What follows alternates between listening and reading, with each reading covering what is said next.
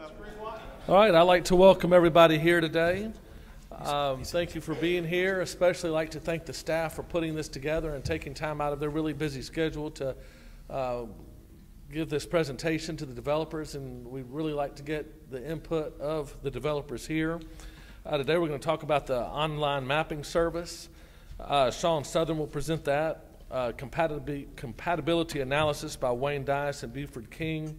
We're going to go over the changes proposed to the low impact development. Subdivision bonds and sidewalks, Richard Johnson will present that. Richard Peterson will talk about some changes with the utilities and infrastructure. And then finally, construction standards by Richard Johnson. I tell you, the staff has done a fantastic job coming in, looking at the subdivision regs and the different building ordinances and making changes where changes need to be done. We'd love to get your input on that. One thing that they're really trying to do that is really nice today, you know, that this job gets harder and harder the more social media gets a larger presence. And one thing that they're really trying to do is trying to get this as much as possible, the decisions made more objectively than subjectively. That's difficult to do, and you can only get it so far. But I think you'll see through a lot of these changes that are being made, such as the density calculations, that we're trying to get more and more objective wherever we can. But I certainly thank you for being here. And any questions you have, the staff will be certain to listen to the questions and value your input. Thank you so much. Thank you, Lee. My name is Wayne Dice. I'm the planning director here in Fairhope. Thank you for attending. We hope we'll have a good exchange of comments and questions and ideas.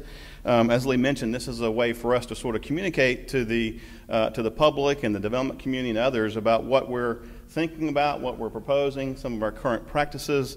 So we're very excited about that. What we're going to do is we have 6 topics to discuss. The presenter will present, and then we'll take questions after the presentation is finished after each one of these topics. So we'll present, take questions on that topic, and then move to the next presenter, and then take questions after that one. That will be the format today. The first item is the online mapping service. We're very happy to have the ability to show the City of Fairhope zoning map online 24/7. Now anybody can look at the zoning of their property or any properties within the city anytime they want to. I think this will be a very beneficial tool to the public as well as the staff. And we're lucky to have Mr. Sean Southern from Keat Consulting Service, who prepared the map viewer for us. And Sean will come up and give just a brief overview of the service, how it works, and all the things you need to know about the mapping tool. So, Sean? All right, thank you very much, Wayne. As you see on screen here, we have the City of Fairhope's website, and a little bit further down here, we have a link to the map viewer. So once you click on the link, it opens up another tab, which is actually going to be the launching point for all the various maps and applications that the city is going to be releasing as some of the information is verified and ready for public use. I know of a few other applications at this point that are getting close to being released, in addition to the one that's already available. So from this GIS gallery site, you'll have access to the various applications. Right now we have the viewer, so we click on it, it's going to open up another tab and display some current information here as to, and we can close this, but this is basically the prompting that says what this map is intended for, and if there's any information that is required, this is who you call to get confirmation. You do have to agree that whether you read it or not, you agree that you have read it, and then you click OK, and then you have access to the application. So when it initially launches here, this application, let me step back for a second. This application is a multi-platform, and by that I mean it will work on a browser of any on any device, whether it's your laptop, your desktop computer, a tablet, or your phone. Of course, with each of those devices, it is using a code base that is smart to know what kind of device you're on, as far as real estate or screen size. So as you get to the smaller platforms like your phone, there's a lot that will change in the look and feel, but it's still the same data and still the same capabilities. So the actual site here, if you actually went to the public or the city's webpage and clicked on it in your phone browser, it would open up what roughly that you see here. So it does work in all platforms. So from the standpoint of what we're first seeing is just an overview zoomed out to a level that covers the city, and everything in here is clickable as far as if you perform an action to actually tap or click on a particular zoning area, you're going to get a pop-up, and depending on how far out you are, you may get 1 to 20 various information here, and some of what you're seeing here on the screen is more what you would see in more of a mobile platform. The size of the laptop that we're using right now, it is sensing it as something that's a little bit more, I guess, of a smaller resolution of screen size. I'm going to zoom in and see if I can get it to act a little bit more like a desktop here. All right, so it's still going to, emulate more of a smaller platform as far as the screen size. So with that, you're going to get this pop-up, which actually tells you that it is a zoning classification for this particular parcel area. And with it, if you click on the side arrow, you actually get what the classification is, which is R2. But if you zoom in further, you're going to have other things turn on as you get closer into the map. You're going to have information as annotation and labeling are going to turn on. And one thing that we do as far as a service for the county, Baldwin County is one of our clients as far as from the revenue department side. And there was agreements and communication between the city of Fairhope and Baldwin County that the city of Fairhope has permission to utilize the parcel data that we upkeep on a monthly basis. So the annotation that you're seeing here is the exact same kind of annotation that we are utilizing for the county. So there's actually a one-to-one relationship here. And so when you click on parcel and you're looking at information, you're getting a subset, not everything that the county is currently hosting, but a subset of information here that will help kind of give you a clue about more so what the deal is with the parcel data. This application has several different functions that can be done by key or by button actions. The left-hand side here, you've got zoom in and zoom out capabilities as well as your default home extent.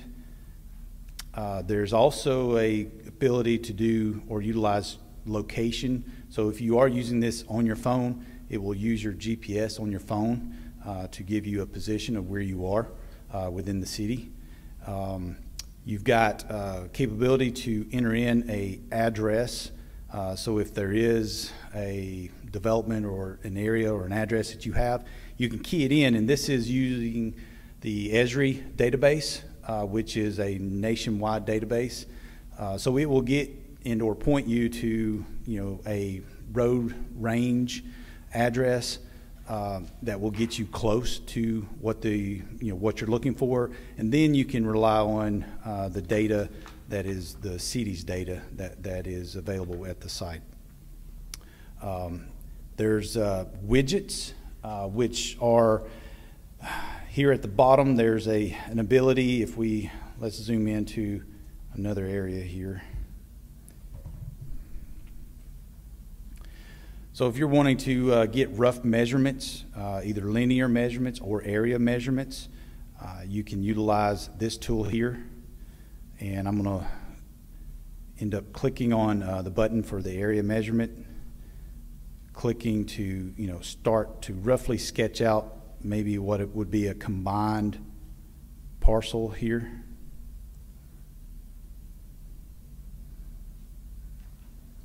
And like I said, all the information on the site anyway is just that. It's for just rough estimates. So once you click around what area you want to calculate, it performs the acreage by default, and that's roughly 1.69 acres. Or you can interactively change it to another measurement type, and it immediately performs the conversion for you.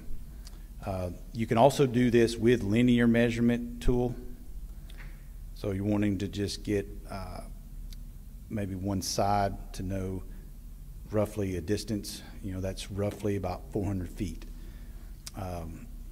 And it also can be converted on the fly to like miles or some other statute. You can also get a GPS location if you wanted to just hover the mouse in and around an area. You're getting a latitude, longitude, and it is changing as I'm scrolling around. Or you can actually click and drop a point, and then that's static at that point. So you could, if you needed a latitude, longitude for some reason, or you could change it to degrees, minutes, seconds, and utilize that function. So that's the measurement widget. There's a ability to perform a query, and this query is against both the city's data and the county's data.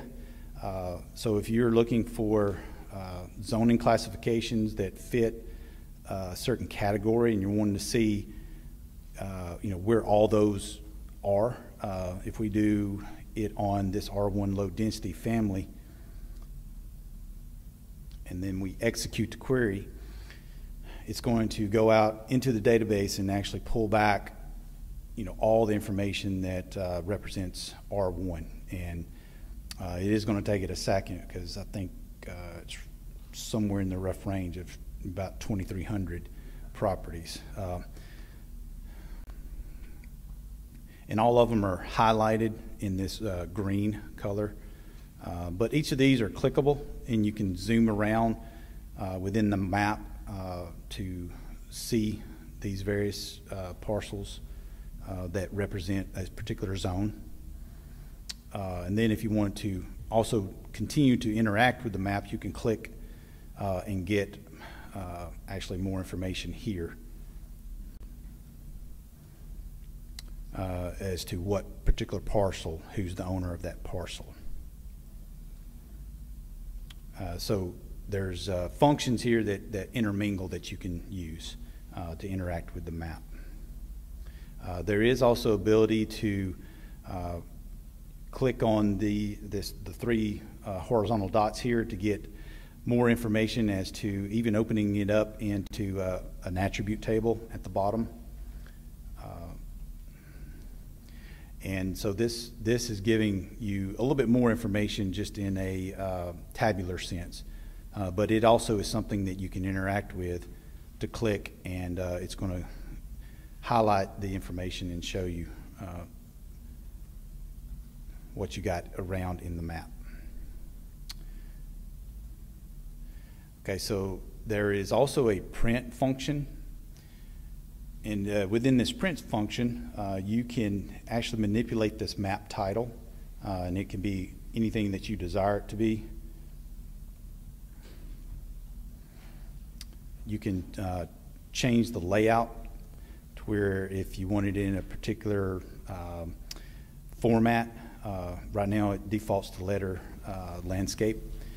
But you could make it map only if you just wanted the map information and not any kind of format specific. But if we leave it in letter, you can also change the output type. Right now it's going to be a PDF, but you could change it to one of these other imagery types like a JPEG or a GIF. We're going to leave it in that, and then there's actually advanced capability if you're wanting to preserve the map extent area or the map scale, or put in your name as the author. You can change the print quality to increase the DPI.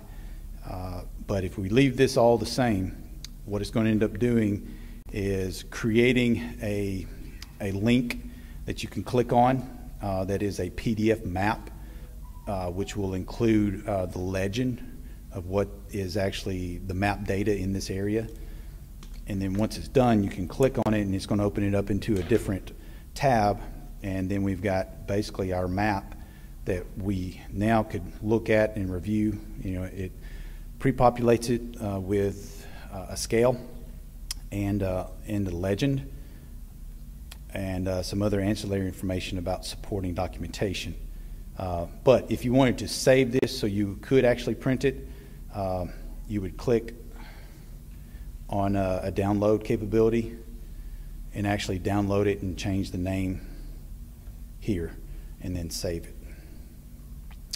So I'm going to close that now. And this will keep up with a multitude of prints until such time that you actually clear them out of the memory. So this next widget is called the Share widget. It affords the user the capability to send this particular extent, but via email to whomever you would desire, and it would actually send them the link, and whenever they clicked on this, it would zoom them in to this particular area.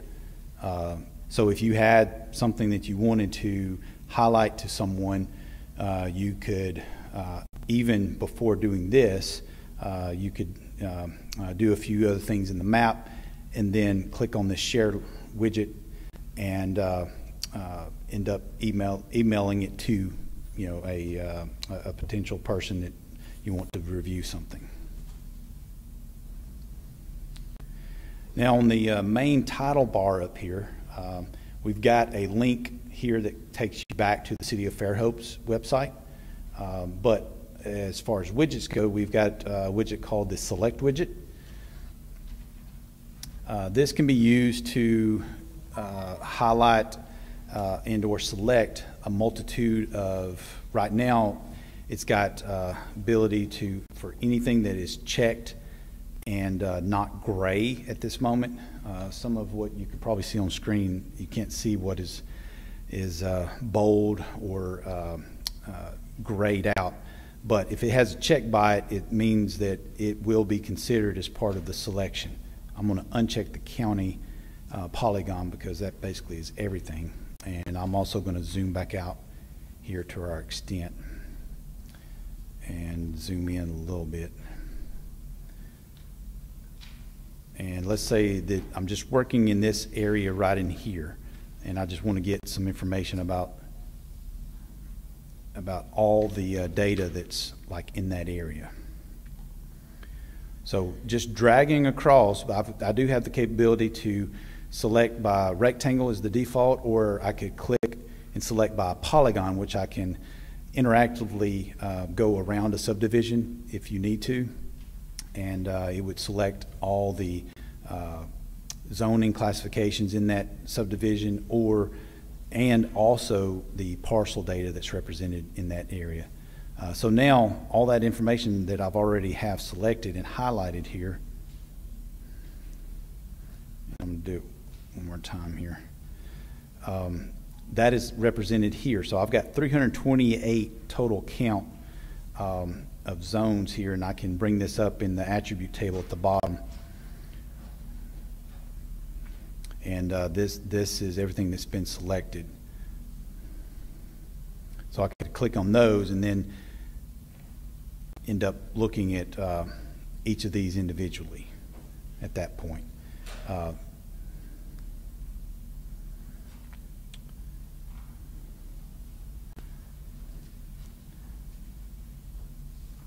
All right, so let's go into a little bit more interactive tool for a buffering capability here, and also selection. This is called the Enhanced Search widget. It's going to allow for a multitude of things that I think is going to be shown in a little bit greater detail here later. I wanted to just give you some highlights here. This has abilities to buffer. And right now it's set at 1,000 feet, but that also could be modified to be miles or meters. You can do it by polygon or a line as far as drawing, or just by a point. You know, so if you had a particular property that you're wanting to know information 1,000 feet out, buffer from that as far as all zones within 1,000 feet of that particular property. This is what would tell you there's 90, and you can scroll down through here and see all the different zone classifications, and just so happens this is all still in a low density single family R1 classification. There's capability to do like sub results or add to the current results, so you could do remove or add to from these selections. So if you're wanting to refine something, there's ability to be able to do further searching within something that's already been searched. And then there's ability to clear both the buffer and clear anything else with concerning doing the search if you're done. The next capability here, as far as a widget, is the draw widget. This is, in essence, a sketching capability, so it's nothing that is actually like changing anything with the map itself or the data. It's just for this environment, for your needs on the device or computer that you're working on. So I could go in here and say that I need to just freehand to highlight a particular subdivision or an area. Here I've got a chance to maybe change the color to something different, change where it's a little bit more transparency, even change the outline width, or even have it where it shows the measurement and show it in acres. So with this I can, let me actually just do a square. So I'm going to get this whole somewhat block area here. So quickly I'm able to estimate that this is about 18 acres. And then I could actually add in my own text.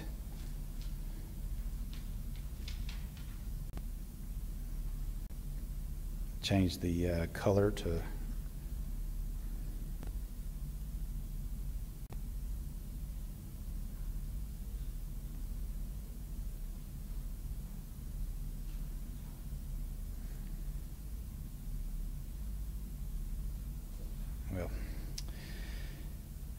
there's something lacking here. There should be a small little dot, and I can't see it within the application here. All right, we'll just pretend that I can't get it to work. So with a mouse instead of just a touchpad, and I think maybe it's the screen size that's affecting it somewhat. But you can change the color of the font to be something different. Right now, I think I'll have to go on here. And I think, yeah, there's my test area. I know it's in white. It's hard to tell what that is, but you have the ability to see all this information and be able to control it and create your own kind of map on top of the map. And if you end up going back and doing a print, it actually captures this information in the drawing that you did. So it's an ability to draw your own map on top, or areas and such on the map, and then create a PDF of it or a JPEG.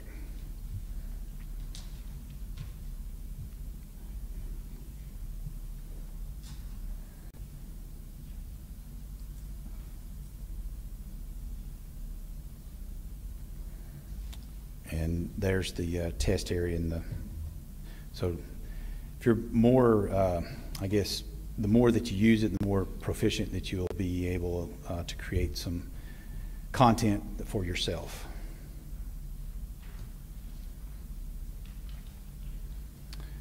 All right, and so the rest of these are things that just, allow you to see the legend, everything that's being drawn at the moment. You've got your various zoning classifications that you can clearly see what color represents what zoning. You have your layer widget, which allows you to turn on and off various data, because there's things that aren't inherently turned on, but you can go in here and there's a medical district layer that you can turn on, police jurisdiction, permit. And with each of these, once they're turned on, when you click within the map, you get, of course, information that is on that data that you can, end up seeing the detailed pop-up information for it.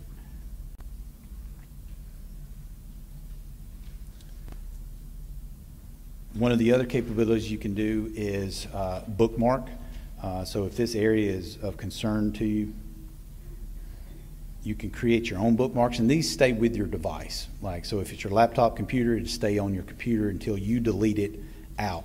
It's not saved for other people to be able to see. It's just within your own sandbox. So now if I zip back out to the main area here, and then I go back to my bookmark, it takes me exactly back to where the extent I was. And then this last widget is the base map gallery. There's data here that's hosted by Esri, that's imagery data, street space map layer, but then there's also Baldwin County's imagery, which is from the Revenue Department. And then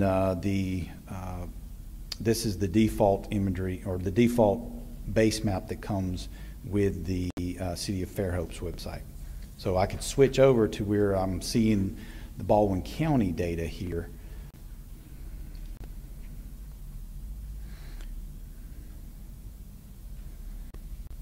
And it's the exact same imagery that's hosted on the county's website, because we host that as well.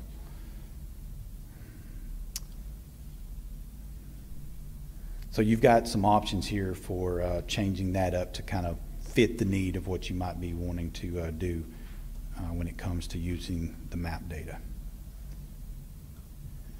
And then we just have a information widget here about that just tells us at what stage of development this is. This is utilizing what's called Web App Builder, and we interface with Esri and create this so that we can have something stable that can be used.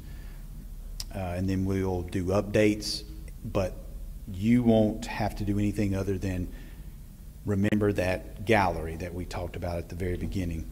And that will essentially, when we change or update the code, you still go to the same place. You're going to benefit from not having to do anything to the application itself. It will be updated for you. Sean, the layers that you're seeing now, those are in the layer widget, Mm-hmm. showing your plan jurisdiction, your permitting jurisdiction, your police jurisdiction. That's a check, statements. Yes. And you can zoom out and you can see that. Jurisdiction. That's correct, yeah. So the various things I turned on, now if I go back to my legend here, you're going to see police jurisdiction is orange with the blue, planning is the green on green, and permit is basically this light red color. But I think for the most part, this kind of gives you guys a quick overview of the application. I know we got to move on, but there will be components of this that you'll see here in this next presentation. So thank you. Question? Yeah. Thank you, Sean. Are there any questions for Sean about the map viewer? If so, we need you to come to the microphone, please. This is being recorded. We need to make sure we get everybody so we can hear them. Cooper Norman, nice work. In your query categories, do you have one for the historic districts in town? I don't think so at this point. At this point, we do not. This is being continually built upon. This is the initial first stages with the zoning layers and the police jurisdiction. But as we move forward, we'll be adding to our data catalog for this, and that's something we'll definitely look at. We're doing research on that right now and working with the committee with that. But it's something we'll definitely be looking at putting on here. Thank you.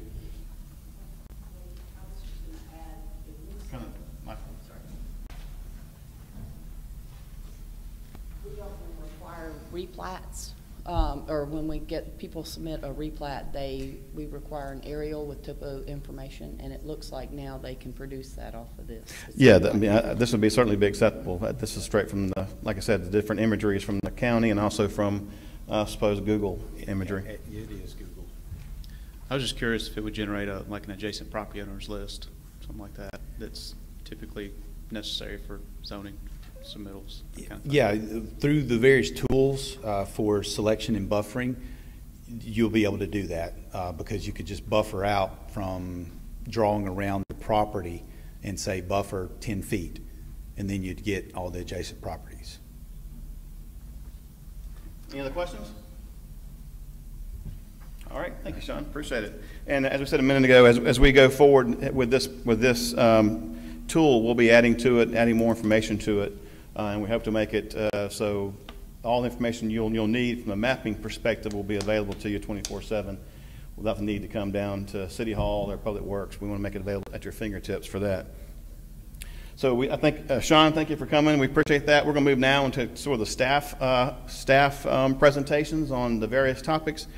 Before I get started, I want to recognize, I know Lee Turner spoke a minute ago. Also, Holly McAlear is here from the Planning Commission. Also, we got David Powell from GIS, and thank you, David. Nancy Milford, one of our planners, and also Emily Boyett in the back. And, and Mr. Johnson, I'm sorry, I didn't see Mr. Johnson. Thank you all for coming. We appreciate that. The next item we're going to go into is the compatibility analysis. This is something that, as we said at the last Planning Commission, this analysis is not a rule, it's not an ordinance, it's just a good planning practice that we have employed to help us analyze rezonings, PUDs, and site plan approvals. Again, this is just part of the staff recommendations, not a rule, not an ordinance, but we are using this to try to help remove some of the subjectivity from zoning. Many times we hear that zoning is very subjective, but we want to start putting some data and some quantitative facts with some of these rezonings and some of these processes that we use.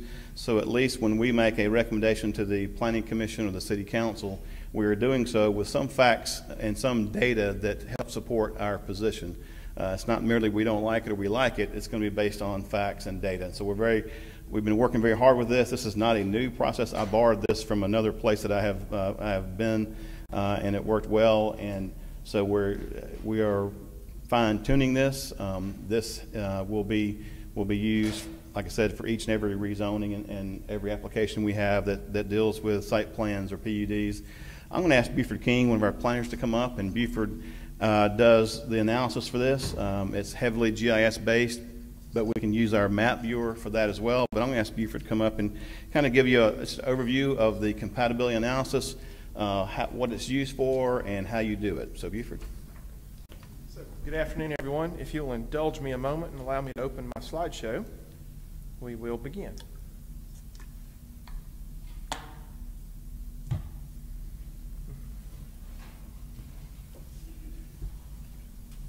Okay, good afternoon. As Wayne was saying, we'll discuss the compatibility analysis, and it's a great segue into this topic, having seen the map viewer demonstration first, because what you'll see are some of the same elements repeated in the slides that are forthcoming.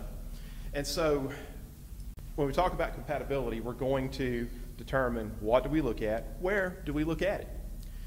Using one of the widgets that you saw previously in Sean's demonstration, we have the ability, as you saw, to draw a buffer. So in this example and on this slide, and I apologize if it's a bit dark, I'm looking at it from an angle here. What we did here is chose the City Hall property, the property on which City Hall is located, and used the KCS map viewer to draw a buffer at 1,320 feet, which is 1/4 mile. And I added one of the web links for the map viewer as well. And in addition, as you see in the snippet from the city website right there, if you go to the planning and zoning page, you can see it's also included there right in the list of menu items. You click there, it opens up the map viewer just as you saw previously. So in this example, we have the buffer drawn around the City Hall property. What I wanted to demonstrate here is, as you saw in Sean's presentation earlier, is that you can use the measurement tools to then determine the measurement of that area.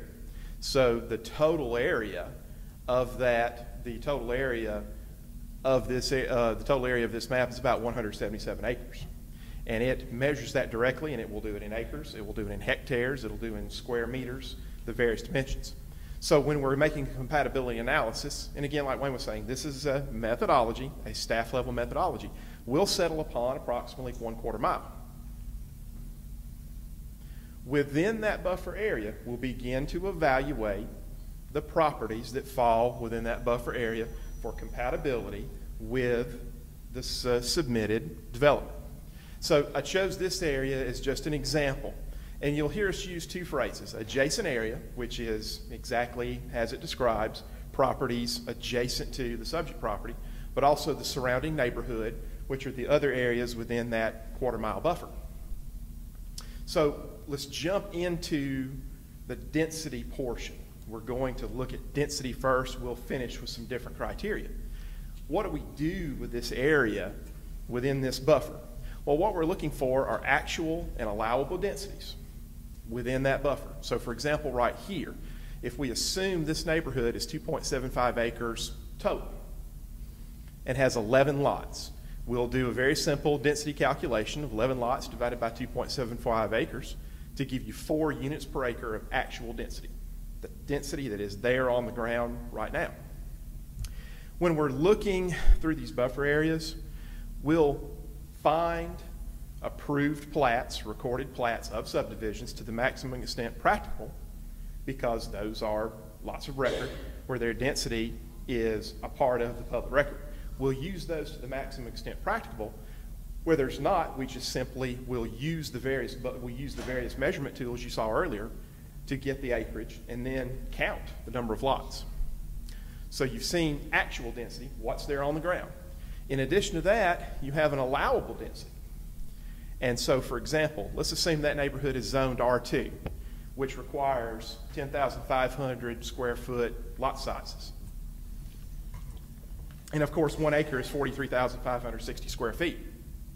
So if we divide the 10,500 square feet minimum lot size by 43,560 square feet, we end up with 4.15 units per acre allowable. Now that, of course, ignores rights-of-way, open space, etc. But that's a raw allowable figure. We look at both. Okay, moving on, again, using some more of the map viewer tools. We're going to look at what falls just within the buffer. And I chose this example because if you look in the lower right-hand corner of the photo, the buffer cuts off a part of one of the lots. So that area, using the measurement tool, and you notice that as I measured it, as I digitized it, it defaults to a green color, which I left in there for example purposes. So we calculated that physically 2.7 acres falls within the buffer area, calculated by the KCS map viewer, as you see right there. So then we're going to come up with a weighted unit for that neighborhood based upon the actual acreage within the buffer. So as you saw earlier, its actual development density is 4 units per acre times 2.7 acres inside the buffer for the 10.8 units. Now these are raw units. We'll explain the final calculation in a future slide. Then the 4.15 units per acre allowable times the 2.7 acres for 11.21 units allowable. And again, they're strictly units. You'll continue that process for all of the properties within the buffer, whether they're adjacent or whether they're surrounding. Here, let's describe, well, what about unzoned properties? Well, the City of Fairhope's subdivision regulations require that if City of Fairhope staff is evaluating a subdivision request in its ETJ that's unzoned, those lots must be 15,000 square feet and must be 100 feet wide. Using the same simple calculation of dividing 1 acre by the minimum lot size, that yields you 2.9 units per acre allowable for an unzoned property. Coincidentally, that is also the allowable units per acre development density if an area is zoned City of Fairhope R1. We do examine the properties very carefully, however. We utilize actual density to the maximum extent practical. Obviously, if you have a lot that is very, very, very apparent that it has 1 unit per acre, then we default to the 2.9 units per acre allowable. But I included this photo right here. This is unzoned property, but it is in Fairhope's ETJ. And physically counting this in the field, that's 21 units. So if we encounter that, when we encounter that, making this evaluation, we will reflect what's actual in the field. That's 21 units per acre if that fell within a buffer that we were evaluating. So the process described previously is repeated for all the areas, as we talked about, within the buffer. We look at the various zoning districts, unzoned properties, established subdivisions. Now, suppose the total, without going through a line-by-line, very lengthy calculation, we'll summarize here. Suppose you had a total actual weighted unit count in the previous example buffer is 520 units. And which includes, say, the 10.8 units that we calculated, 10-point units that we calculated previously. So the weighted average for the entire buffer is then divided by the total acreage of the buffer less the subject property. So the City Hall property, 3.44 acres. If you had 520 units, as an example, the 177 acres of the total buffer less the subject property, that gives you 3 units per acre actual density. Very similarly, suppose your allowable weighted unit count was 580 units. Same calculation. We know that we have 11.21 units that's included inside there. Same calculation, but we have a larger number because it reflects allowable development densities. So if we take that 580 units, divide it by the same figure as previously, now you have 3.34 units per acre allowable. The average of the two, the 3.34 and the 3.0, gives you a total, or gives you a final average of 3.17 units per acre. We'll compare that to the requested density proposed by the development. In addition to the series of calculations, but what you'll notice here, in alluding to Wayne's statements earlier, those are reproducible numbers that everyone in the community with internet access may reproduce using now this publicly available map viewer. So what you're able to do is you're able to utilize the computing power of ArcGIS with your web browser. So, additional criteria. The dwelling type and housing type in both adjacent and surrounding neighborhood. That would be expressed as a percentage of housing types per area. And this is criteria, again, Wayne helped us develop this using his experience. Building orientation of the adjacent areas is another criteria we'd evaluate. The building setbacks in the adjacent areas. The building height in the adjacent areas. The lot width and lot length in the adjacent areas. The development intensity for commercial areas. So the parking orientation, entrance orientation, loading areas, hours of operation, average impervious surface ratio. Also, the proximity, what we have in Fairhope with village centers, the proximity to village centers where a higher density or intensity would be allowable. So we make this statement to say that yes, we do a lot of raw calculations of what's physically existing in the field, but we don't evaluate that in a vacuum.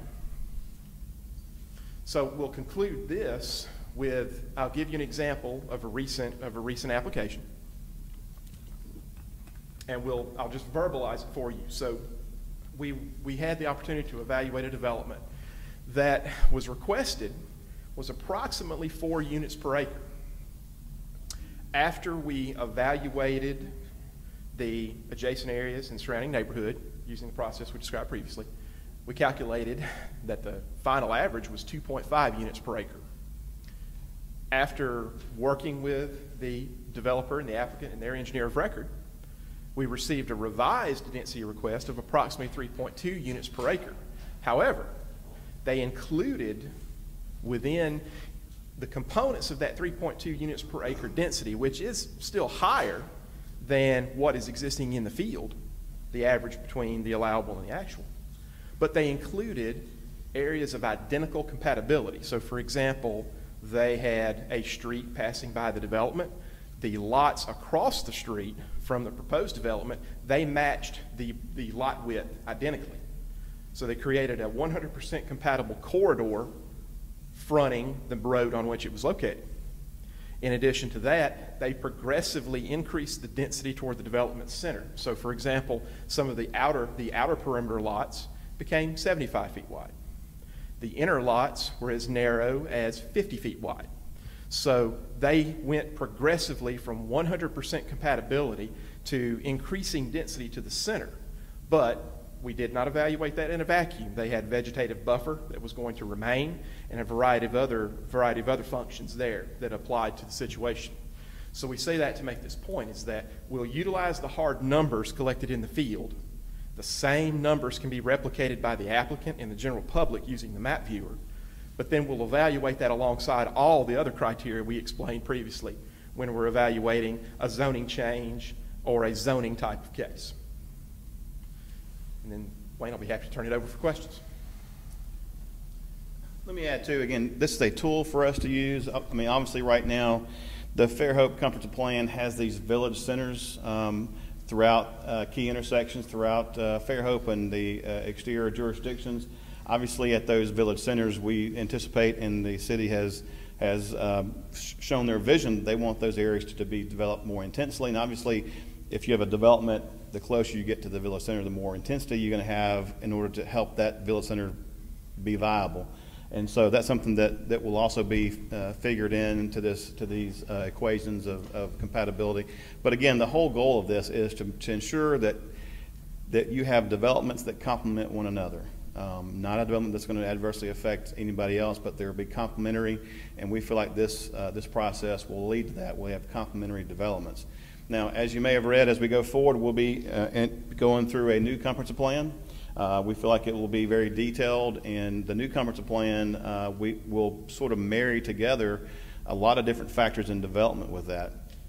With a new comprehensive plan, it will include utilities, the evaluation of utilities as far as where growth occurs, and so the utilities can match the growth, and where we anticipate the high growth areas, I would envision this land use plan to incorporate that, so the city can maximize the utility infrastructure in these areas by providing a higher level of utilities to more developed and intense areas and so forth. It'll consider the compatibility of the environmental features of the land as far as wetlands and things of that nature. So as we go forward, you'll see this be modified a little bit as we again endeavor on this task to create a plan that will be all-inclusive, I believe, and will really provide a very clear direction and roadmap for Fairhope's development in the next 20 to 25 years. We're excited about that, and it will, like I said before, it will include a lot of different factors. It won't be just a land use plan. It will be a mix of land use. Transportation will be a critical component of that, and all those kind of factors. And so we're excited about that. With that, we'll take any questions you might have about this. Be glad to answer any. If you please come to the podium, the microphone. Thank you. John Avent with Dewberry Engineering. We sent an example of a extraterritorial subdivision to Beaufort and he came back and what he had showed here, that basically you got to do 15,000 square foot lots, 100 by 150. And I understand that's the regulation, but in order to get to the subject property we're looking at, you had to go through 100 and something lot subdivision that had 10,500 foot square lots, and it's not in a zoned area. So what's going to happen, the way it appears by the regulation, and you can't wait anything out because it's not zoned property, that from now on all we're going to have throughout Fairhope, unless you hit a village center, is we don't have nothing but 100 by 150 foot lots or greater. And there's no other mechanism to achieve anything less than that. Well, let me say this. This only applies to the zoned areas of Fairhope. So if you're an unincorporated Baldwin County in the planning jurisdiction, this would not apply. This would only apply, again, to PUDs, rezonings, and also site plan approvals. That's correct. But then again, what I'm trying to get towards, you're in a county, but it's unzoned property. So, and we got thousands of acres out there. So right. We'll have thousands of acres of 100 by 150 foot lots because it's zone property, and Fairhope has it within their wheelhouse to require this. But there's no imagination, no creativity, no planned unit developments, nothing but 150, 15,000 square foot lots. And what I'm asking for, some kind of, I know what the rules are rules, but we need to create something if that's going to be imposed, that someone else could come in there for whatever reason and be more creative on these developments instead of doing a grid 15,000 square foot right. lots. And John, and I'll let Buford chime in too, right now in the extraterritorial jurisdiction, you have to have, this has been, the sub-regs have been in place for quite a while. You have to have 100-foot wide lots and a minimum of 15,000 square foot That's lots. just been changed in the last year. That has not changed. That has been in the rules since I've been here. No, well, yes, and I don't know how long I I've been can probably here, show you when it changed. It's been changed by the city council. It used to be 75 right. feet, 10,500. Right. I know in the recent, but that's my point. My point is there's no vision outside the city of Fairhope. There's no creativity on anything but gridded 15,000 square foot lots. Thank you, John. And let me go back. I can tell you from my time here, starting February of 16, I guess it was, that, and Lee shed some light on this, that 100-foot lot width and 15,000 square foot is in the sub-regs, and we have not changed, in my time, we've not changed that at all. That change was about roughly 4 years ago, because Okay. it used to be lots were allowed to be smaller out in the ETJ than they were inside the city limits. That just was counterintuitive. But John, one thing, they're talking about the average size of the lots. And like if somebody was bringing a PUD in the ETJ that was contiguous, that would be the average. The average size of the lot would need to be, they're talking about the average density, not that every single lot would have to be that size in a PUD itself. It would have to average out to that. If you're not in a PUD, isn't that right? That in a PUD, well, you're looking at having that many lots average out, that they wouldn't necessarily all have to be the same size. In a actual subdivision, then you would have to you go back to the 100-foot. But I had a question. In a case where someone is, say, contiguous to the city limits, and you're calculating that, and there's actually no houses around anywhere, then do you take the average of 0 and average that in with the actual numbers of what would then be allowed based on the 15,000 square foot lots? So for what we've utilized thus far is for the unzoned areas, 2.9 units per acre is both actual and allowable. So we reflect, basically let the calculation reflect in both cases that it is possible, because of 15,000 square foot lot size, to have 2.9 units per acre. Because, and the rationale behind that, and again, this is a methodology for evaluating our development application. The idea there is to give some conservative allowances when making the calculation, because you could have up to theoretically 2.9 units per acre for an unzoned parcel. So that's why we reflect that. And so you essentially get credit for having it actual and allowable. So you're not penalized in the process of calculating these densities. The applicant is not penalized by having one for zero units per acre. Right. And just to be clear, as Beeford said, in the unzoned areas, what we're trying to find out is what is the density, what would it be? 10,500 square foot, 15,000 square foot lots, 100-foot lot widths. Again, the maximum you could get in an unzoned area through our subregs is 2.9 units per acre, which is where we get that number and plug it into the formula. My only concern on that is sometimes it's almost like a reverse penalization, that somebody in a rural area that has a few houses would get a lot less density than somebody in a rural area that has absolutely no houses. And I question whether we should put some kind of when you talk about the 2.9, you really can't get 2.9 when you look and take into account your right-of-ways, your streets, and right, your different infrastructure that it takes. So I question if we ought to put some kind of a factor in those areas that are 100% rural and you don't have anything to compare it to, if we ought to put, rather than 2.9 per acre, 2 per acre or something like that, and take into account, because that land around there will never be 2.9 per acre unless you allow some type of a multi-family occupancy in there, because you won't ever get that 2.9 density by the time you add the streets and the right-of-way and the infrastructure. So I question if maybe we should put some kind of a factor in there for the infrastructure. Yeah, that's a good point. We'll certainly look at that, and we can, again, this is just a tool. Again, it's just a best planning practice. It's not a rule or regulation.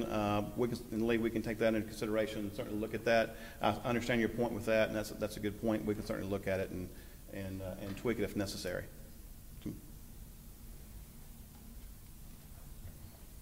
Concerning the development of the ETJ area, so you've got unzoned property, but y'all have zoned it by requiring the lots to be 100-foot wide and certain size. Forget the legality of that. Maybe it's legal, maybe it's not, but it doesn't seem reasonable. But I'd like to express one more time when I came to y'all about a year ago, stop zoning by width of lots. Just put a density out there, zone by density and use. Even in the ETJ, say you've got so many units per acre. Y'all have been talking about 2.9, whatever the number is. So you've got this many units per acre. Let me as a developer decide what width of the lots they are. Because if I have a certain number of density, well, if I want to have smaller lots, well, that just gives me more green area that's going to be left over. And it serves a lot of different purposes. Sure. So I'm, again, requesting y'all quit zoning by width and sizes of lots and just go strictly by density, please. Just to make sure we're crystal clear, that rule has not been changed in 3 or 4 years. So I just want to make sure everybody knows that. That's something that we can definitely look at, but that's not something that we propose changing today. We'll certainly look at that and discuss that. I was just going to clear a couple of things up. What we had in our regs before was based on... I mean, when was that, Nancy? Give some context what we're talking about. Gosh, Lee, how long? Yeah, so what it was based on before was if you had water only. 4 years ago? Yes. Okay. If you had water only, it was a certain lot width. If you had water and sewer, it was another lot width. And so what was happening is we had a lot of people coming to us that did very small lot widths, as small as they could make it. Then they would try to annex into the city. So our zoning map, and the one that comes to mind is maybe Saddlewood, or that they would come in and have created these little bitty lots and then want to be annexed so they wouldn't match our zoning designations, which was complicating things. Yeah, so the concern is that we got a lot, Right, and I think that the village subdivision does allow for some creativity more so. So that is they do have some alternatives Right. in there. So Good, perfect. Thank you. I just want to go back to the idea of the this kind of a methodology is promoting a sort of continuity or a uniformity that kind of flies in the face of the ideas of mixed use and eclectic variety and the healthiness that that kind of mixed characteristics can bring to a community. Fairhope is famous, I think, for being a sort of an eclectic place with a great deal of variety and a great deal of freedom. This sort of pattern of development is going to lead to a sort of a monoculture, which may be unhealthy in its uniformity. I think we're going to have to think about that very carefully, because this is going to drive the creation of a larger city in the future that's not going to be the kind of a place that Fairhope has been. Well, first let me say, when you talk about mixed use, there's a misnomer that mixed use is great everywhere. That's not. I think if you read some of the planning literature and you go to some of the great cities and towns and counties, you don't have this mixed use spotted everywhere. That's not really the best practice when you talk about mixed use.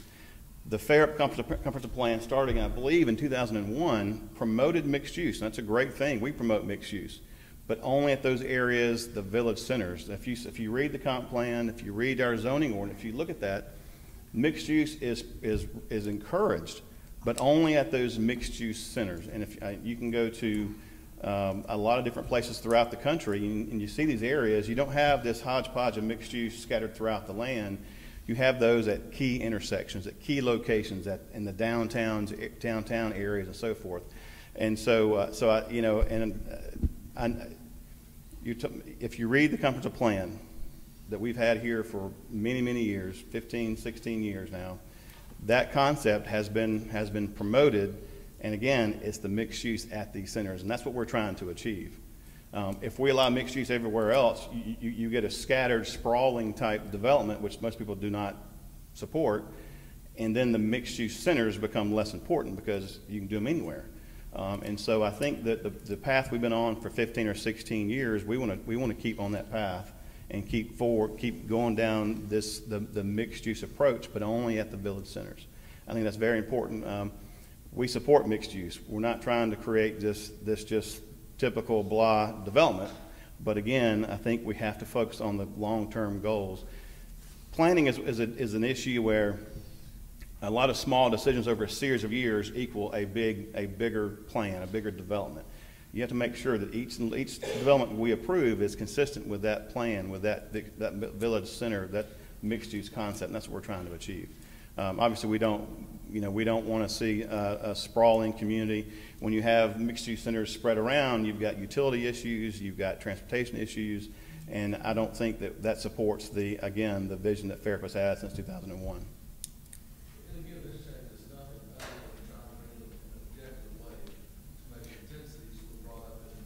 Right.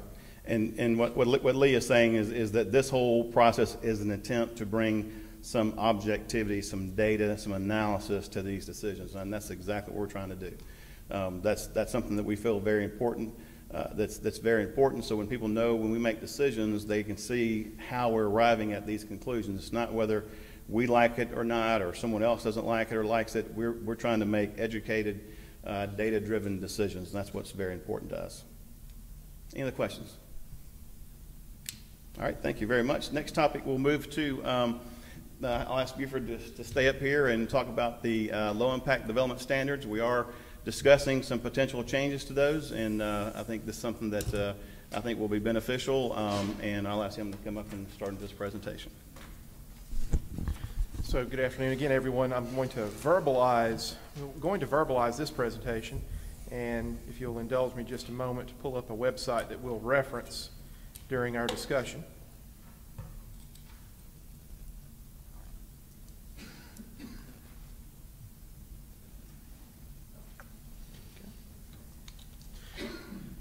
Good afternoon again. On the table in the rear of the room, there is a document, and for the sake of simplicity, we decided to simply make available to everyone a hard copy. And that document depicts the final sections of the subdivision regulations that involve the low-impact development techniques. It's a lengthy section of the subdivision regulations that involve time of concentration calculations, a number of the technical aspects. What we want to discuss here today is simply quantities of low-impact development techniques. Currently, as it appears in the subdivision regulations right now, there are 15 LID techniques listed. The requirement for the developer is to utilize 10 of those. Invariably, many of the applications we receive for subdivisions include requests for waivers from the requirement of 10 LID techniques because the geography, the size, shape, and geography or various other elements of a subject property don't allow the use of 10 LID techniques. So what we are proposing in requesting feedback from the development community is revisions to that portion of the subdivision regulations where we maintain the requirement for LID techniques. I want to underscore that the purpose of the discussion is to absolutely maintain the LID techniques. However, our objective is to change it from more of an output-based to an outcome-based specification. The bottom line here is that we wish for the stormwater management system on a particular development to remove 80% of the total suspended solids of the stormwater. That is how it's accomplished. What we're proposing is the engineer of record for a particular development. They may utilize the LID technique or techniques that best fit the site. That may be one technique, that may be dozens of techniques and many combinations of techniques. Furthermore, we're going to reference, and this will be noted in the hard document, which you're all welcome to have. If we run out of hard copies, I'm happy to email it to anyone who'd like to see it as well. There's a web link in there, and it's referencing what we refer to informally as the Alabama LID technique, the Alabama LID handbook. And it is a publication. It's a publication of the Cooperative Extension Service. And I actually have that portion of their website up here right now, and the reason being is it gives you some examples. So the handbook lists at least 20 combinations of LID techniques. We will reference this, incorporate it by reference into the LID portion of the stormwater regulations, if so approved. The engineer of record can utilize any combination he or she feels is best to fit the property. Anything from vegetated swales, rain gardens. There are references in here to curb cuts. What's unique and what's very interesting about that document is that it not only describes, it gives numerous photos with in some places scaled and engineering drawings overlaid on top of photos, as well as sample calculations for their functionality. So that is our proposition, is to remove the requirement for 10 LIDs, maintain the requirement for LIDs as we described previously. And that document is available for download for free. It's a lengthy document, well over 250 pages long, but provides that. But that's what we wish to do here today, is just underscore that it will be maintained for LID techniques, just modifying the volume of LID techniques in a particular development. And we're certainly welcome to entertain questions. And I may ask Mr. Richard Johnson to assist me here, because Richard is going to evaluate the stormwater portion of every subdivision application that we receive. So with that, we'll certainly welcome questions.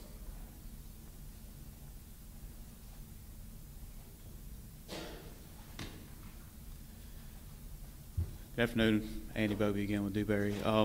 With the LID techniques, I know it's becoming very common that most municipalities are requiring them, but I haven't found any yet they're going to take any over for maintenance. Is that still going to be the case in Fairhope? Is there ever going to be a chance where some of these things can be included in right-of-way versus in common area or anything of that nature? Our intention at this time is to not accept for maintenance anything in the right-of-way, or not accept any of these structures or devices for maintenance. Okay. And but we will still need to include the information in the operation and maintenance plan on how to maintain them. That's correct, Andy, and thank you for asking that. Essentially, as we sit here today, and what we're contemplating as of right this moment is essentially the first 25 to 30 pages of that section of the subdivision regulations will remain unchanged. The portion of the LID techniques is about the 5 final pages of that section. So everything preceding that will stay the same for now, but possible revisions at a later time. I know since this is becoming more popular, there are certain manufacturers that are starting to have kind of an off-the-shelf LID that will fit, and you can check a box that could go in the right-of-way. It's just like all the rest of them, that's going to be a higher maintenance item. One of them that I've used is a Filterra system. It looks like an inlet. It's got a tree planted in the top. It's got filter media in it, but every so often it requires maintenance. The ones that I've used, we've had to put in common area, but they would go very nicely along the right-of-way or along the curb or gutter situation. Is there a potential that we could work some type of plan out to where that could be included and then maybe still have that be a maintenance item for POA? And I will tell you, I think the world that we would all like to get to is that probably the most unfair thing that we do as a development team, whether it be the jurisdiction, it's the regulators, or the design professionals, or the developers, is we put all this thought and energy into a system. And then eventually we move in a group of innocent homeowners who just want to enjoy life. And then one day I send them a letter and say, hey, you've got this system you need to maintain. That's right. And let's face it, a group of property owners are not well equipped to be in the drainage maintenance business. The city does it every day through Public Works.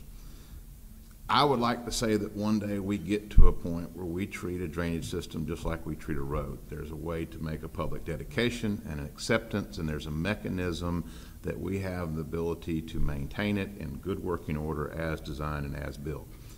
We're not there yet. Right. I think that we've got to start thinking in those terms. So to say absolutely not ever, can't happen, I don't think that way. I think of a way that there's got to be a series of mechanisms we go through, because ultimately our citizens are paying the property taxes, they are paying the sales taxes, and that should be a service that we're rendering to them because we're equipped to do it and they're not. So I'm not saying that not now, not ever, and we'll look at it case by case, but the biggest thing is that that's going to require a comfort level with our elected officials that we can take on that responsibility and do it well, and I'm not sure we're there yet. In that same token, and this is a little tricky, but if Fairhope were to develop a site for a new structure, building, whatnot, y'all would have to implement the same items. Is that correct? The same LID? Well, I had a little presentation here with not quite as great of a crowd last night, and one of the things that I stated in Public Works is that we had to start practicing what we're preaching, and that as we go about Public Works projects, we need to be incorporating the same standards, the same level of care for LID, low impact. You know, if we say you're supposed to use concrete pipe in this application, then by golly, we should be using concrete pipe in the same application. Is that written in stone anywhere? No, but that's Richard Johnson's position, and that's how we're going to operate. And I only ask that question is because I'd like to at some point get some collaboration going on what that level of maintenance is going to be regarding some of these techniques, because I think some of them are going to be a matter of opinion whether they're functioning or not. And that's ultimately where I'm trying to get to, is at establishing that point, failure point. Some of them will be obvious that water's bypassing it, but some of them will be, they won't be able to handle the rain of it that we get. They exceed the design for particular LID technique. That's generally, I didn't prepare well enough to ask some of these questions, but that's kind of generally where I'm trying to go, is that at some point we can establish certain points that we can come to an agreement that maybe one day these can be incorporated into public spaces and essentially maintenance on them. But I'll try and get that more tactfully worded and shoot it to you. Thank you.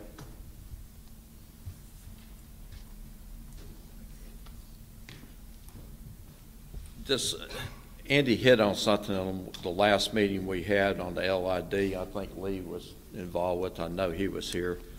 This same subject came up about, you know, what the city was trying to encourage was LID in the rights of ways rather than to do the standard curb and gutter, storm drainage, and all that. And I think it's a good method, but it comes to maintenance. When we do a subdivision plat, we plat it and hand over the right, dedicate the rights of ways to the city. So that's the city's property.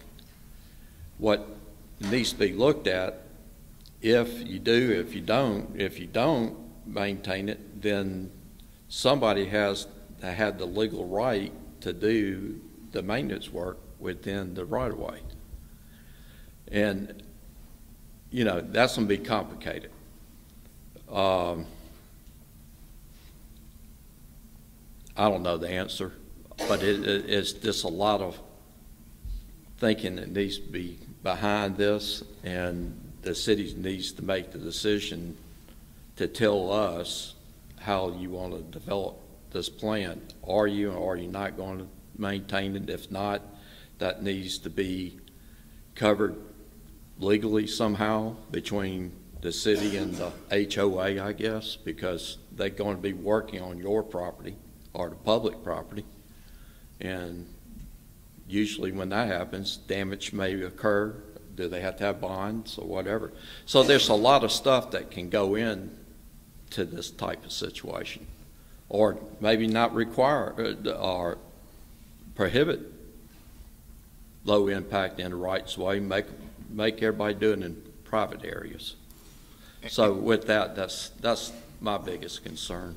And I think part of the self-realization on what we've just discussed about saying that it's problematic that we put up a list of methodologies and then say you have to use X number of the list. If one of these design professionals absolutely was able to check all 10 boxes, that could mean in a relatively small development there was 10 unique facilities that the future owners would have to maintain that may require 10 different processes to maintain them. But what if these design professionals could build one system that achieves the outcome? Because we're talking about the performance. What comes out of the pipe has to perform the same whether there's one LID methodology or 25. But if we now only have one facility of unique systems and traits about it, that does hopefully lessen the burden on those future maintainers, owners, because it's easier to maintain a single type function facility than 10 dissimilar different function type facilities. So hopefully that will help that. As far as the right of way, here I've dealt with one case where it was a pretty intrusive LID feature. It was very large. It was very linear. It had the potential that after the folks bought their homes and moved in, they would be calling their city council member to get it filled or covered up or removed. And you know, my judgment call there is that feature did not enhance the streetscape where it was proposed, and it had a potential for a heavy maintenance requirement. We're not gonna tell you guys how to design your subdivision, but we do reserve the right to tell you what our level of burden we'll bear within in the right-of-way for future potential maintenance, or even a nuisance that could be considered a nuisance sometime in the future in that right-of-way. I think we do have a precedent set where there are some small infiltration swells that look like hidden landscape areas that are very attractive, and we had some mechanisms to tie the POA and the future owners to the maintenance of those. It's yet to be seen how well that survives over time and how that relation. And something like that, I don't think it's problematic for them to come into the right-of-way and work, because we issue permission to work in the right-of-way to multiple agencies, contractors, groups, et cetera, on a daily basis. But I understand what you're saying. Sometimes the logical location, the functional location, turns out to be the right-of-way, and that we've got to look at a mechanism that there's at least a happy median that can be accomplished.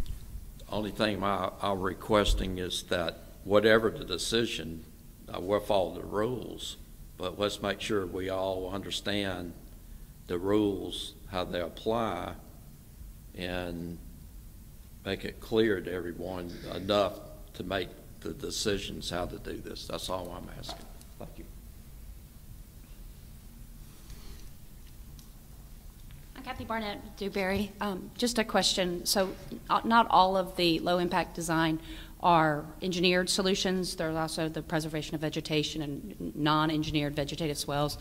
Is there any concern about utilizing those lid techniques as long as we can prove the percent pollutant reduction and the green space requirements that are already part of the ordinance? Or has that been considered, or are we worried about that at all? And I don't know the answer to this. Does an LID technique that has a green component, can it double count as open space as well as LID? I do not know the answer to that question. I would propose that it could.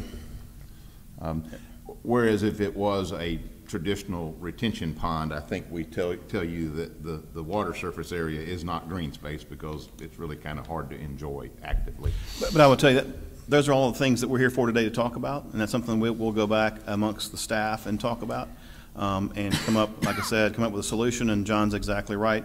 Once we land on an area we think will work, we want to definitely make sure we communicate that to everybody, and we may even, I would even consider even holding another workshop just on the LID techniques, and to make sure everybody understands those, so we have a good dialogue once we do settle on a particular way of doing this, that we take comments and ensure that everybody knows what we're doing, and make sure we didn't overlook something or have a conflict somewhere.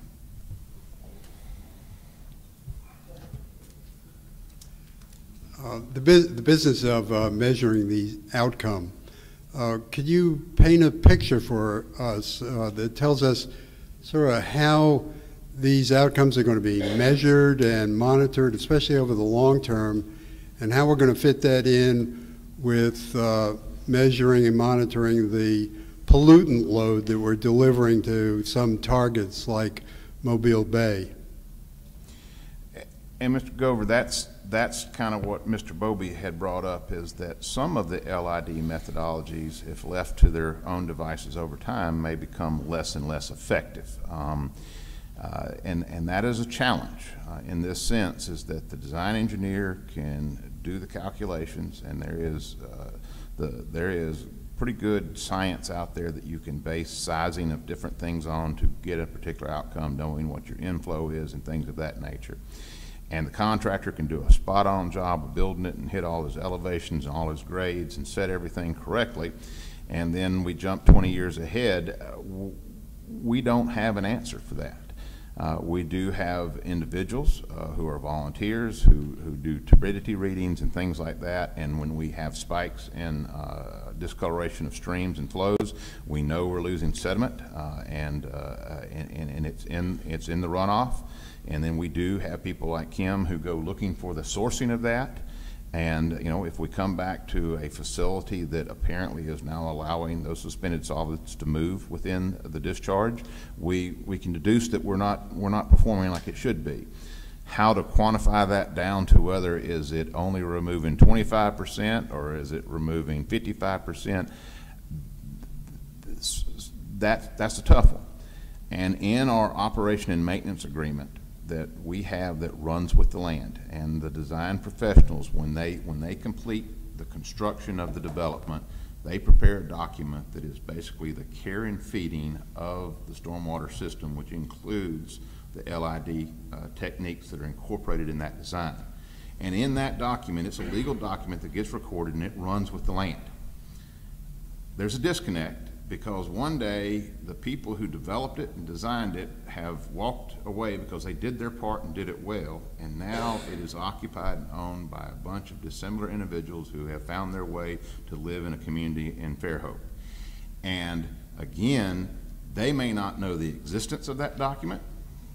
They may not be equipped as a group to handle the requirements of that document, because that document implies that they have to bring a design professional back in on a reoccurring interval and reevaluate to make sure it's operating in as built and as designed condition. And that looks wonderful on paper, but here's the problem. I've got a group of happy homeowners out in subdivision whatever in Fairhope, Alabama, and life is good, okay? And all of a sudden, they get that letter from Richard Johnson saying, hey, we haven't had an update on your inspection and things of that nature.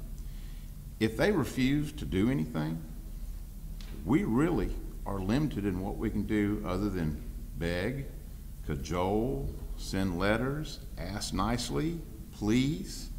And then what we've been doing is we are doing with our staff some inspections and then trying to go meet with the POA and say, well, if you get this landscape company to come in here and get the sediment out of your pond and cut down the popcorn trees, you know, that's going to make things better. It's a wonderful thing in the regulations. It's a wonderful document that has a lot of teeth. And I will tell you, I recently had a POA president on the phone. She was very nicely, but she told me where I could put that document, okay? That was the truth. And you know, I don't know what to do at that point in time, because I do not think my mayor and city council is going to be real excited if I need to tell them that they need to go lay the hammer down on 126 to 252 registered voters. That's the reality. But we're trying hard. And then I've had 3 POA presidents I've met in the field. They've gotten people out and they fixed the problem and they were glad to do it. So 3 out of 4 ain't bad.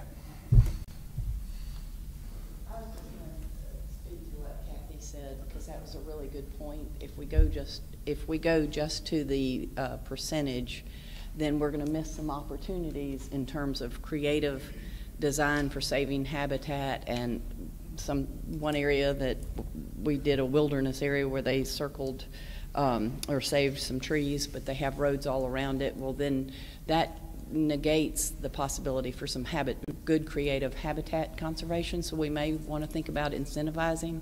And anyway, so that's and also the other thing that what Richard was talking about, we do have it written in our regs that we can enforce on those O&M plans. So there is an enforcement. Okay, great. Yeah, got time for one more question. We're getting a little behind schedule, but go ahead. I'll make it quick. Regarding the retention ponds and what y'all said about not being able to use them for recreational, I can understand the retention pond the size of this room not having much recreational benefit, but once you get up to 5 acres or greater, there is recreational benefit. And what I'm working on a development now and considering a large lake, and the regulations says, well, so I can use part of it as retention, but if I want to increase the size of the retention pond to create a recreational lake, you're telling me I can't do it. Y'all need to rework some of that and allow, because I just use it. If I had a 20-acre lake and only needed 5 or 6 acres for retention, there's no reason I shouldn't be able to use that as open space. You can canoe in it, you can fish and all that stuff, so please reconsider that. All right, thank you. All right, let's move on to number 4 on the agenda. It's a discussion about subdivision bonds and sidewalks, and I'll ask Richard Johnson, Public Works Director, to come up and handle this topic. And I do want to preface, I know Jason designed a neighborhood out in the Bell Forest area called Canaan Place that has a 6-acre lake in it. Last time I drove by it, there was 2 kids out there fishing. So I do recognize that a part of a stormwater management system can be quite a neat amenity to a neighborhood. So I agree with you. I mean, I think if it's a 20 by 20 pond, you would have a hard sell there. But if you've got, several acres of lake that can have fishing and kayaking and those, that I think there should be some passive and active recreation value assigned to it.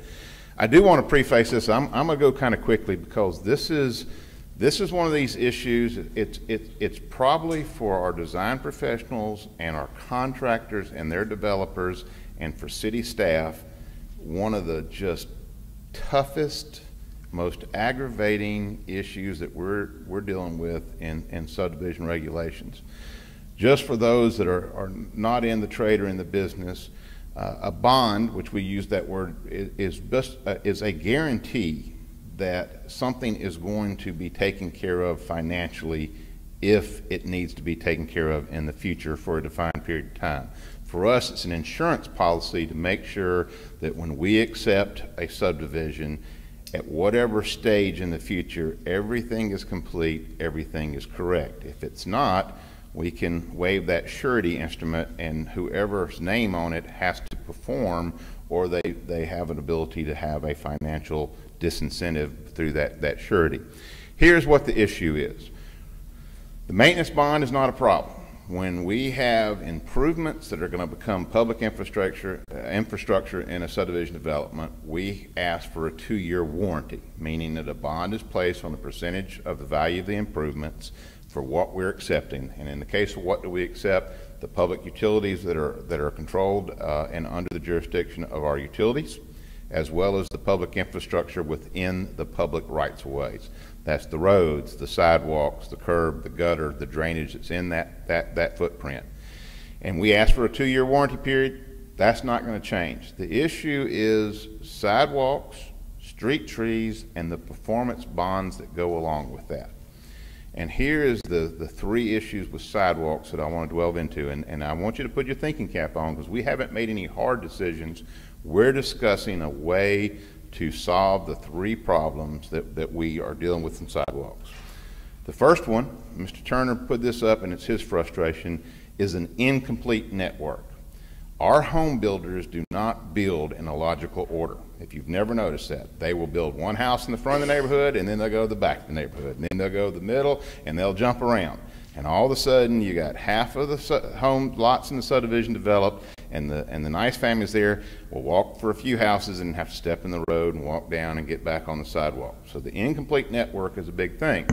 Now, right now, the houses are coming out of the ground like spring weeds, but we know that comes and goes and slows up and speeds down.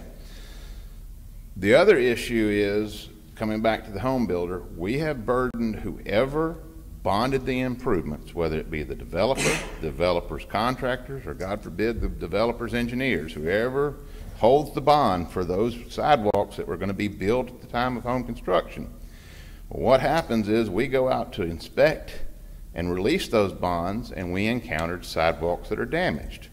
Now, we all know that whoever holds the bond didn't damage the sidewalks. It's pretty assured that the home builder who backed the concrete truck right up, because you can see the ruts on each side of it, damaged the sidewalks.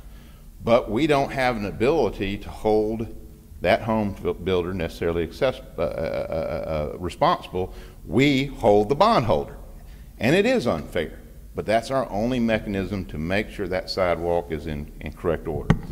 But the biggest issue that we're seeing today is our design professionals, when they design the subdivision, they lay out the sidewalks, they do typical details for cross sections, for ADA ramps, all the things they have to do. They do it correctly, and they'll add a note that these meet the current ADA federal requirements for cross slopes and everything that goes along with that.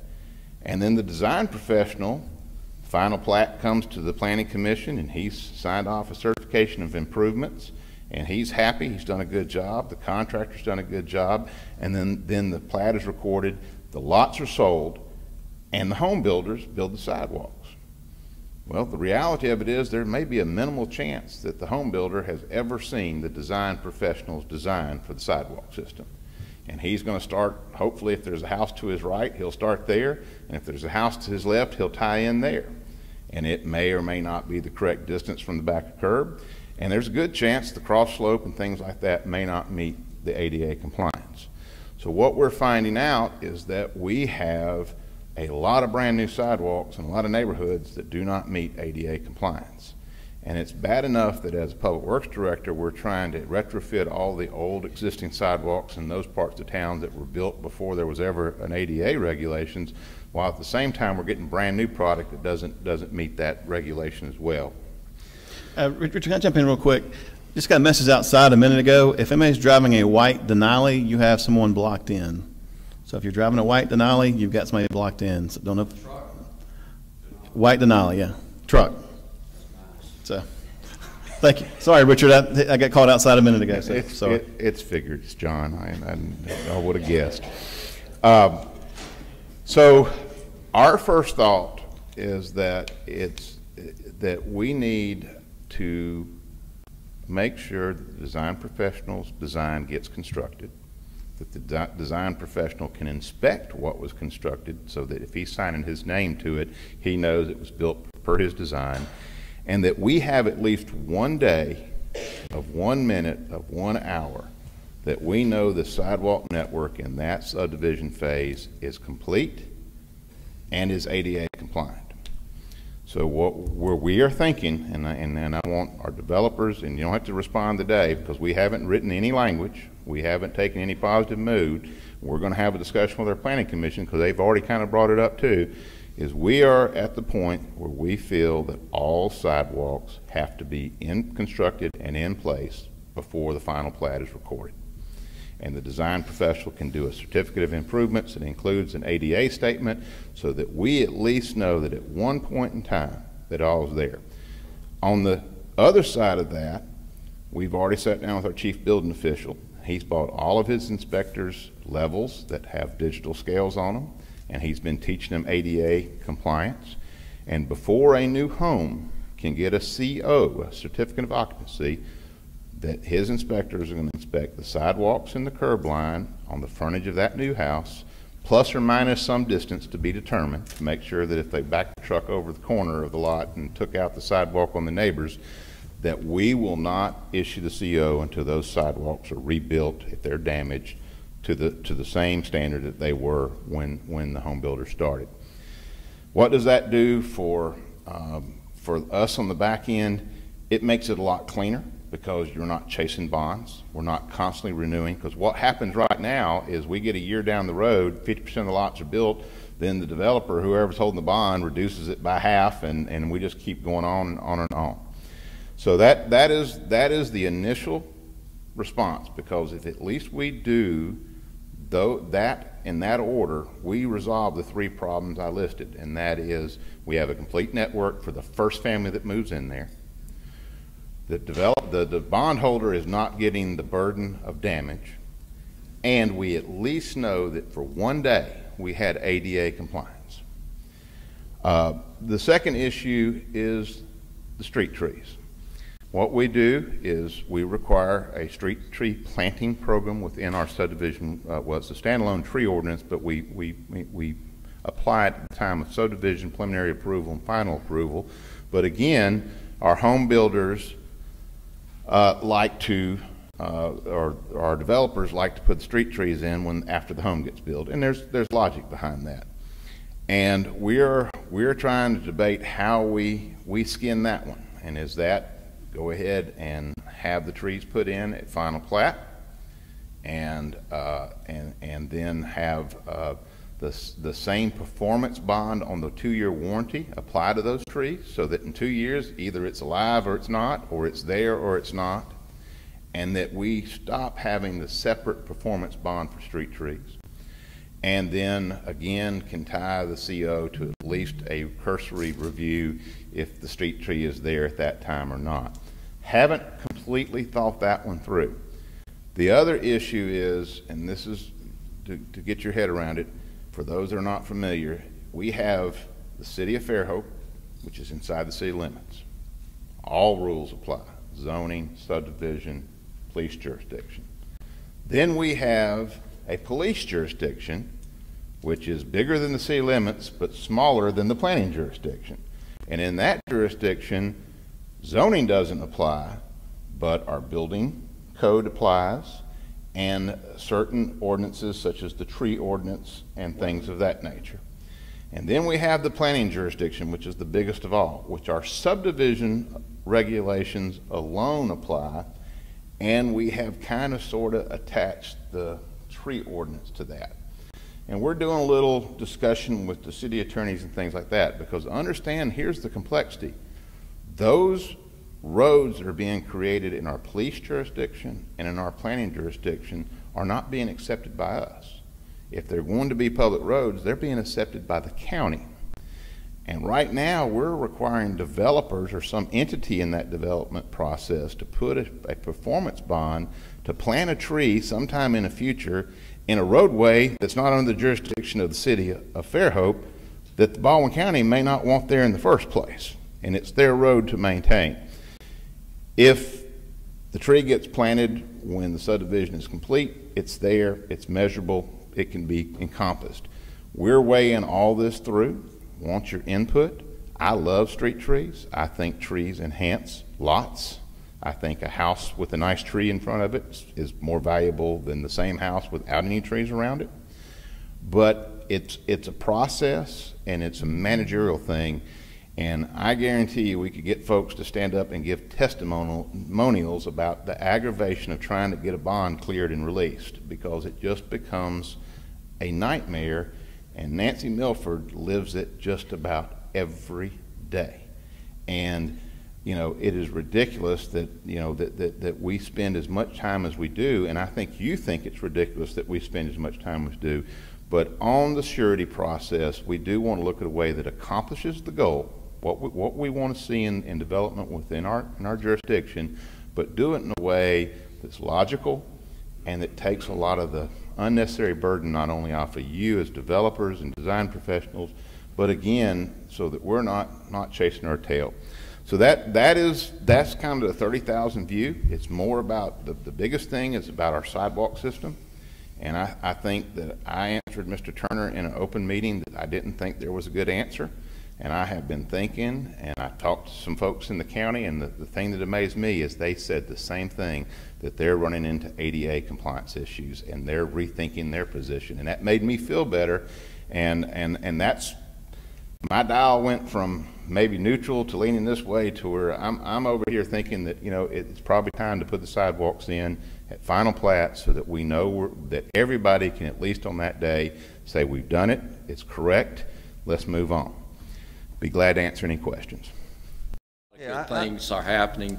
Wayne's got some great vision. I really like the idea. I've had this conversation about reducing parking lot sizes and stuff that y'all are looking at. I mean, this awesome ideas. I got to get used to Beaufort's compatibility, but all right, we're good. Thank you, John. And yeah, and we do want to try to make it easy for everybody. We want to make the process easy for everybody, and I believe the sewer system belongs in the middle of the street for the most part. And you know, the technology is available now to maintain and access most of it, you know, from camera access or repair access. So I think and we're some of the standards we're talking about now, and we are looking at C900 water pipe. There's a little section of water mains that were laid on 181 they call Band-Aid Alley. It's got more repairs in it than it has pipe.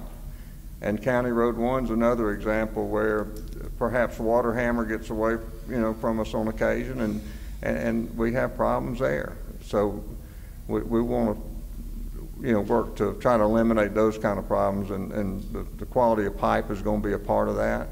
You know, I don't know that the force main work will be C900. It'll probably be class 200, but you get the gist of what I'm trying to accomplish, and I think everybody would be open to all those changes. So anyway, any other question? Yes, ma'am.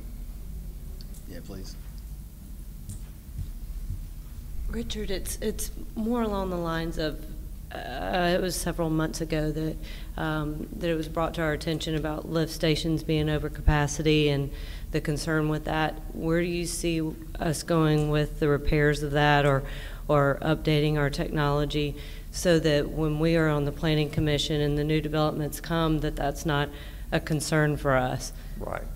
And today, you know, the capacity upgrades, I think, have started. We've got an RFQ out, and most consulting, except for the last little thing about gas managers being notified. That was from the first RFQ. But anyway, yeah, we've got the first series of projects put together, and what I don't want to do is upgrade a lift station, South Section Street, for example, or a Doghouse or Thompson Hall, and then all of a sudden realize that, well, you know what, that gravity line that is on Church Street that takes that flow to the plant now has a manhole that overflows every time the lift station comes on. So we need to make sure that we get the transmission capability to the plant before we start upgrading lift stations. But having said all that, we hope to have some consultants in place by the end of April. We hope to have these projects defined and looked at perhaps by July or August. And as soon as we start getting those projects underway, we're going to back up and start looking at where these capacity issues need to be improved at the next layer. I mean, it'll be, you know, the next, radius away from the plant that we'll be starting to upgrade. And there'll be lift stations on the east side of town. And we'll do a combination of lift station upgrades, and we'll do a combination of force main increased capacity to bypass some of those lift stations so they don't have to be upgraded. They can go back to working with the design that they were intended, you know, to provide. And so that's part of what the scheme will be, is to look at the system as we move our way out to try to make the most efficient and best use of what we do to upgrade it. Okay, perfect. I appreciate it. Thank y'all for getting this together. Thank you. All right. Last thing on our agenda is the construction standards. I'll ask Richard Johnson to come back up again and go over that. One of the things that the team that between planning and zoning, building department, utilities, and public works is that we don't want to spend a long time returning to and continuing to update. And one of the goals in any correction or revisions or updates to the subdivision regulations is to make sure that we have a modern, currently appropriate construction standard. And for those who want to know is that it's how you build things. What is the minimum specifications that are desired in constructing some form of infrastructure? And what we envision is that the subdivision regulations will reference a construction standard that can be updated. For example, we tend to reference things in other books like ALDOT for their asphalt design. Well, years ago it was, what, 416, and then when it went to 429, and then it's now 424. Well, basically, it's all the same type of asphalt. It's apparently ALDOT, when they update their book, whatever section and chapter, that becomes the number. So if they add something before it, the number gets bigger. If they take something out, the number gets smaller. Well, that's just one of those things. If you reference a construction standard, and then that standard says you will use the current wearing specification from the ALDOT for asphalt, then it's never gets out of date. But the biggest issue is looking from input from you on best practices, what is the current technology, how we need to be building things. And my example is the county have gone back to residential road construction where they will allow a road with a single pass of asphalt, a wearing of 2 inches in thickness, and there is a cost savings to the developer and the contractor in this sense. Is if we have a binder course, which is a sub-layer, and then we put a finish layer on it, that means a construction crew has to pass over it twice to complete the road. Well, technology and equipment and formulation of asphalt has got to the point where you can get a very good road section that will perform equally as well by a one-pass methodology. That's one of those things that I want to revisit. I want input. And I think we qualify that, meaning that if you're going to go to a singular build-up layer of asphalt, there's a geotechnical report that says that if you prepare the base in this way, then this will perform and meet those standards. We don't need to tell you if our land use desires for streets and residential subdivision to have curb and gutter or curbing. We don't need to tell you what type of curb that needs to be. You as the designer and you as the developer can pick that, because there are multiple types of curbing that will all serve the purpose to give that protection to the shoulder as well as convey the stormwater. What we need to be able to say is that it shall be, a curb is required, it shall be concrete, it shall be at least a 3,000 PSI, and we may say it shall not be any narrower than 24 inches, okay? Then if you're a developer that likes to use a 30-inch curb, hey, great. You want to do it, or it may be 18 inches, we set that as a minimum standard. So I'm gonna be looking for feedback there, and we wanna have a real, where you as a design professional and you as a developer can kind of read down and be able to know what is involved in constructing your development. And having some clear, concise construction standards that as other things update, it can just update with it, will make life better on all of us. Subdivision regulations will refer to that as a companion document and go from there. And I think that's the big thing is that we feel that these land uses need to inform you what the expected outcome is and allow you to use your creativity as design professionals, as developers, to achieve that outcome. And I think that's where we're trying to get to, and we're going to need a lot of input and go from there, because I don't have the perfect answer. But we do want to make that a goal this year as we put that document together, that we share it with you, get your input, and for all reasons, if you worked in another area and you found a great construction standard documentation, please pilfer it and send it to me, because there is no such thing as brand new ideas. It's just borrowing other people's great ideas. And be glad to entertain any questions concerning that. And if you have any particular issue with development in Fairhope today from a constructability standpoint, love to hear that feedback as well.